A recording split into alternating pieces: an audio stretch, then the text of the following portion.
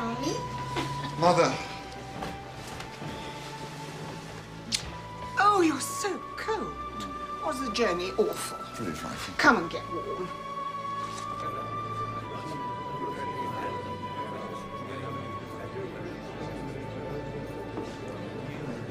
Mr. Harrison, I must congratulate you on your services to horology.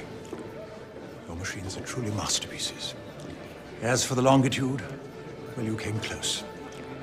But I think you must admit that the matter is now best left with the astronomers.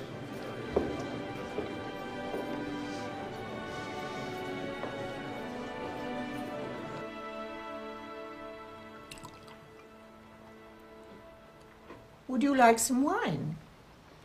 Yes, I think I would. Mr. Partner, do we have any wine? No, madam. Oh, dear.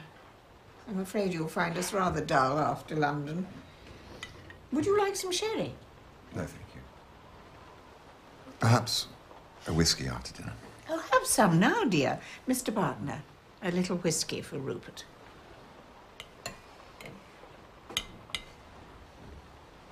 So, dear, have you thought what you're going to do? No, Mother. No, I haven't.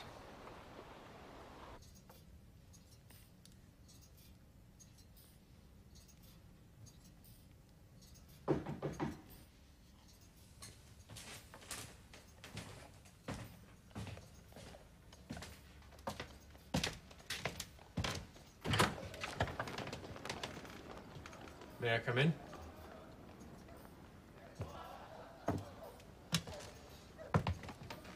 I'm sorry to call so late.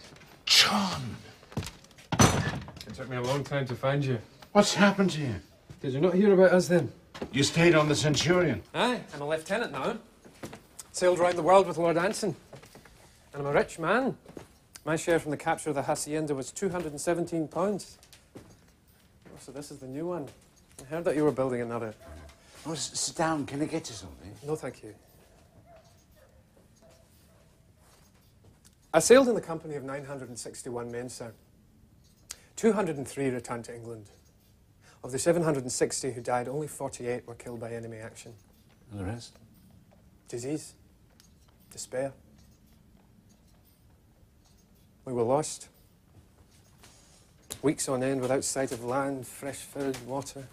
Although much of the time we were within 6 hours sailing of Juan Fernandez, but we'd mistook our position.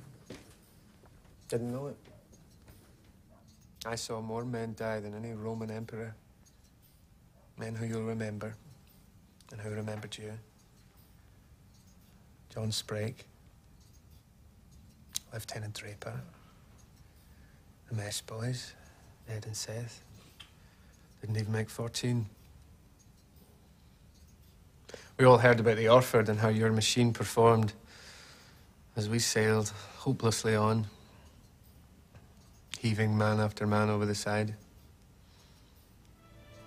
Have you seen a man die of scurvy? No, I haven't. The body starts to swell like a balloon. Legs are the worst, so that every movement causes pain. Then the skin starts to split, horrible bleeding gashes. Your tongue grows in your mouth. And the throat swells so that eating and drinking is impossible. Death is a release.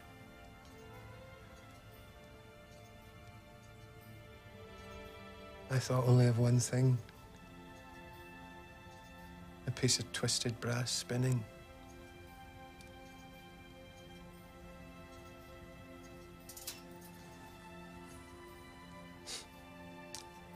There, look.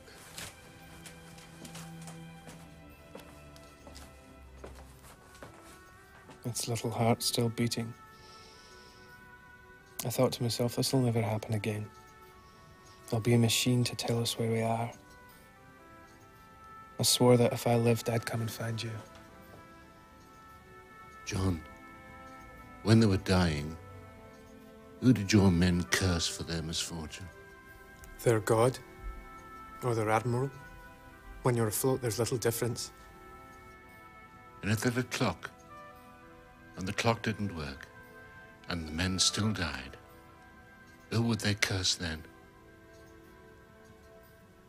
When you're young, you think that anything's possible. But as you grow older, you discover that it isn't. Well then, don't grow older, Mr. Harrison.